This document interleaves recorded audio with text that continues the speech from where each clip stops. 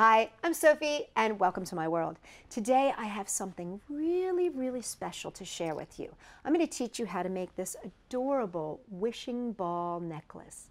It is just a tiny little orb of love and goodness. I'm going to teach you how to make it right now. For this project, you will need a wishing ball kit. Very tiny items like roses, glitter, tiny jewels, seashells, etc. E6000 glue, a split ring 10 millimeters round, metal chain, and a toothpick. So the first thing we're going to do is we are going to be working on our little ball, and I have found that using a ribbon spool is the perfect little stand to keep this nice and solid while I work on it. Now there are so many ways, it's so fun to decorate these little guys. I mean, the tiny things that are out there on the market today are amazing. This is just a paper rose, just one of these tiny little paper roses, and I just want to show you when you just pop it in like that. Isn't that the cutest? So that's one thing that you could do that's super easy. They also have these tiny itty bitty little jewels, and you can take these little jewels or glitter and place them in the little bottom like that. Isn't that beautiful? And then just take like a tiny little rose, and that's just like a little tiny ceramic rose that I found. And then my favorite is to do like a little mini beach scene. So what I'm going to do is take my little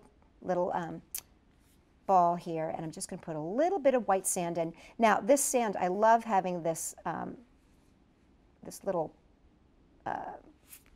dispenser, I guess you would call it, because it's got this tight little point here which makes it very easy to dispense just the right amount of sand. So you just put a little bit of sand in there, just enough to fill the bottom.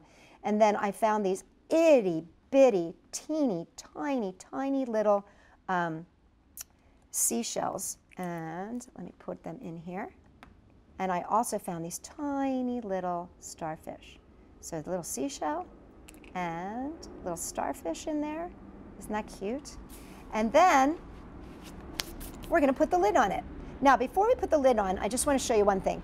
These are tiny. These are very tiny. And so this is why I'm going to be using one of these 10 millimeter split rings.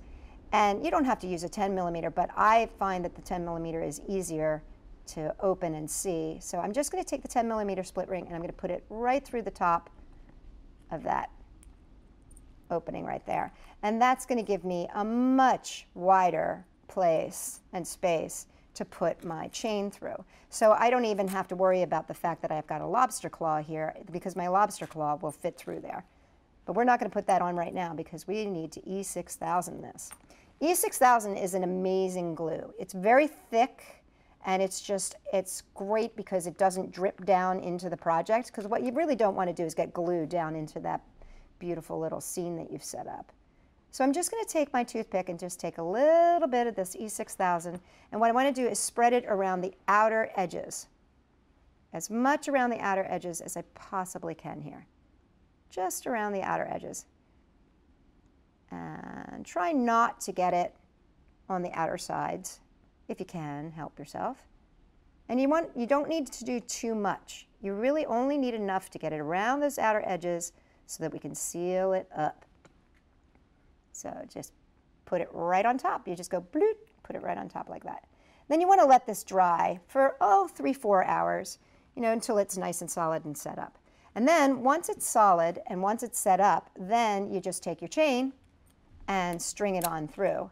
And then you've got yourself a beautiful little necklace like this.